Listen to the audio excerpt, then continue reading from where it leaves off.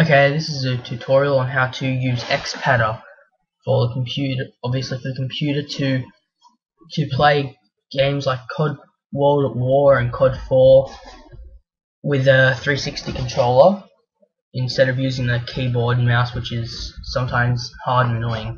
So first you need Xpadder and you'll need to open it, and it'll have this, and it'll just say this, which means that you don't have a 360 controller connected.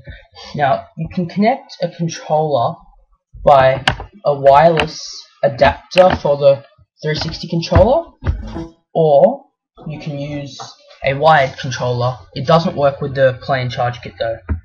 And see, I just turned on my controller then, and that automatically comes up. I'm gonna completely do it from the beginning. Okay. So what you do is, I've got the template, I've got this here, but I'll just do a new one. Okay, so you want to do sticks. Press enabled, and on the left stick you press left and up. Left and up for the right as well. D-pad. Enable it. Up on D-pad, down, left, right. Buttons. Okay, what you want to do is A, B, X, Y. Put them around here.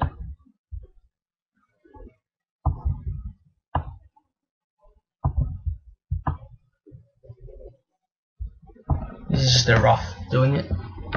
Like there. This is when I'm pressing the buttons, when I'm doing everything. Okay, triggers. Enabled. Left trigger, right trigger. So when I press left trigger, that'll come up. Right trigger. Buttons again. So you want to do left bumper, right bumper,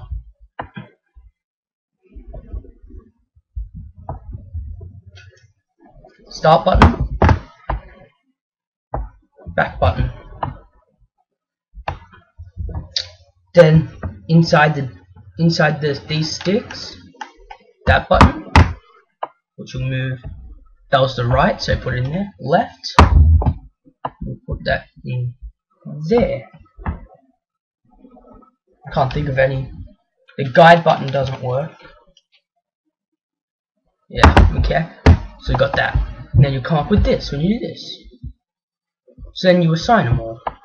So for like Call of Duty, so right trigger, which is what I just clicked, would be the left mouse button, which will say up the top here when you go over something. So left mouse button. So if, yeah, do that, and then aim down sight. That would be escape. This is all for Call of Duty. Tab. Wait, no, that was wrong. No, that would be grenade. That would be 4. This is this. That's scores. The pause. Don't worry about that. Okay. So this is what you do with your mouse. So looking up, down, right, and left. So now this is me using the 360 controller to control this. As you can see, it goes up and down when I click it, left and right. And so if I press if I press the right trigger, if I like double tap new folder, it'll come up. Right click, right trigger, over here, so you can see where it's doing it.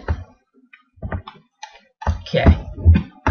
This one would be W S A D. You just do that with all the controls. Then what you can also do is you click on this until there's text on the bottom. You can go right trigger, exit it, and you can, yeah, see it says right trigger. So if you go into this and settings, if I move it over here and go X, right trigger. Now what, okay, yeah, with this there'll be A for space, R for reload. Okay. With X on the 360, it can do like opening doors and also reloading. What you do is do both of them, and F is also the like function key thing. So you do here, you're in there, F.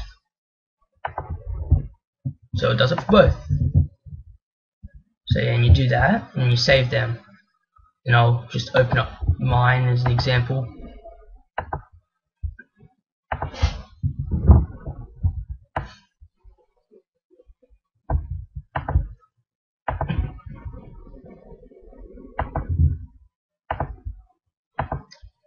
Probably got some of them wrong. So these are the ones that I've made. I've even made one for Minecraft. So let's open up COD 4.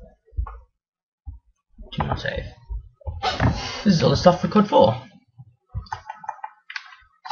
Escape, tab. See? So if you go into here and you click that, that's me pressing A on the 360 controller. W, C, D.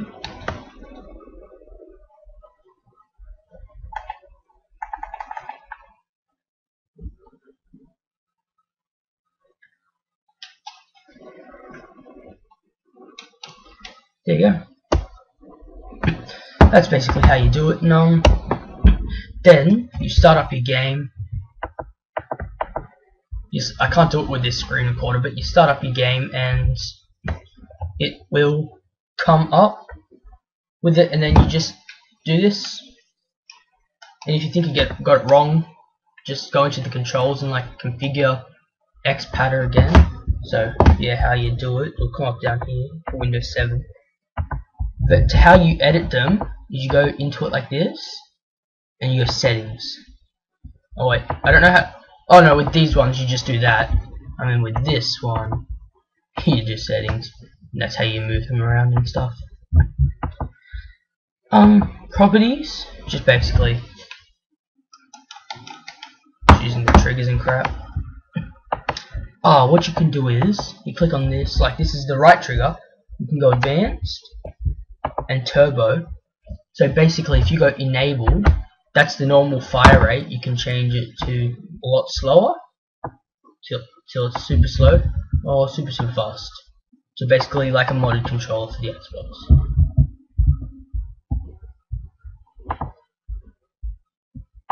Yep. And you can also assign it to none, which means it clears what you've done if you've made a mistake. And yeah, that's basically it. Oh yeah, press ABC to change it from normal and that. I think I made one with that 1.142 template. Yeah, like that. Yeah, I've done all that.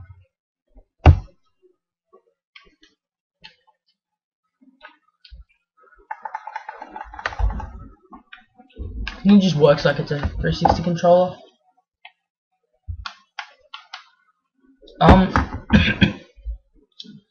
I'll add I'll put a link to it in the description for the download of this, which has this and this in it, these two, so you can download them. I'll put a link in the description for all these as well, just so that you can do them if you want, change them around and whatever. And yeah, see ya.